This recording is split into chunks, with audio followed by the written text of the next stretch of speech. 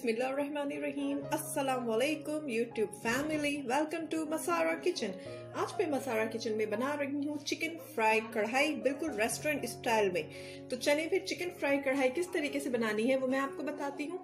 यहाँ पे मैंने आधा किलो चिकन के पीसेस लिए हुए हैं। Already wash my hand. देखिए मैंने यूं क्वार्टर पीसेस कटवाए, छोटे छोटे आपने टुकड़े करवाने हैं और ये हड्डी वाली भी ले सकती है। मैंने यहाँ पे बोन के साथ ही चिकन ली हुई है। आधा किलो चिकन में जाएगी आधा पाव दही। मीडियम साइज की हाफ प्याज को मैंने बारीक कट कर लिया है। इसमें जाएगा लेमन जूस। साथ ही इसमें मैंने 2 लार्ज टमाटर लिए थे, उसको मैंने 1 टेबल स्पून ऑयल में कटिंग करके अच्छे से मैश करके फ्राई करके उसकी प्यूरी ले ली है।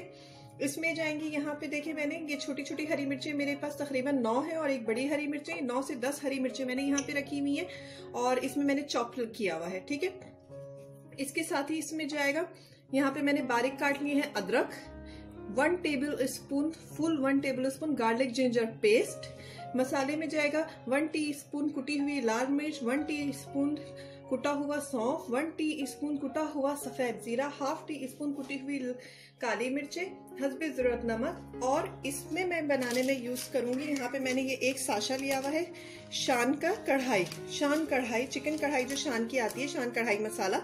इसको मैं पूरा एक पाउच जो है ये पूरा एक पैकेट में डालूंगी आधा किलो चिकन कढ़ाई बनाने में। तो चलिए फिर रेसिपी की तरफ चलते हैं किस तरीके से चिकन फ्राई कढ़ाई रेडी करनी है। यहाँ पे मैंने 1 कप ऑयल गरम कर दिया है। अब इसमें जो मैंने प्याज काट के रखी हुई थी उसको ऐड करूंगी और थोड़ी सी प्याज को मैं फ्राई करूंगी, इतनी नहीं कि प्याज गोल्डन हो। प्याज को बस लाइट सा मैंने पिंक कर लेना है। ठीक है, इसको ब्राउन नहीं होने देना है बिल्कुल। देखिए हल्की गुलाबी हो चुकी है। अब इस स्टेज में मैं इसमें ऐड करूंगी अदरक लहसुन का पेस्ट और इसे डाल के मैं चंद सेकेंड इसको फ्राई करूंगी और हीट को मैंने मीडियम रखा हुआ है इस वक्त।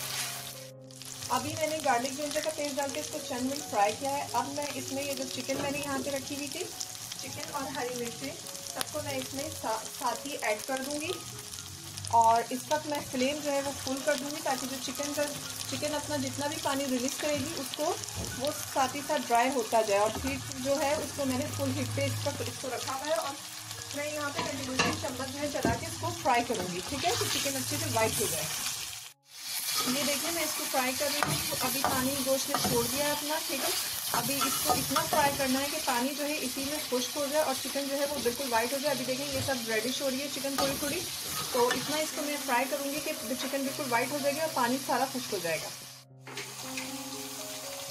अभी चिकन देखें बिल्कुल फ्राई हो चुकी है, ऑयल जो है बिल्कुल अलग हो चुका है और चिकन बिल्कुल फ्राई हो चुकी है, वाइट हो चुकी है।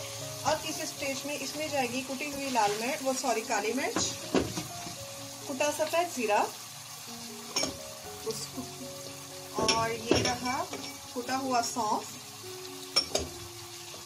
कुटी लाल मिर्च और यहाँ पे जो मैंने शान कढ़ाई का पूरा एक पाउच रखा था, ये पूरा एक पैकेट जो है वो मैं इसमें ऐड कर दूंगी पाउच। ठीक है, और अब इसको डाल के मैं इसको अगेन फ्राई करूंगी।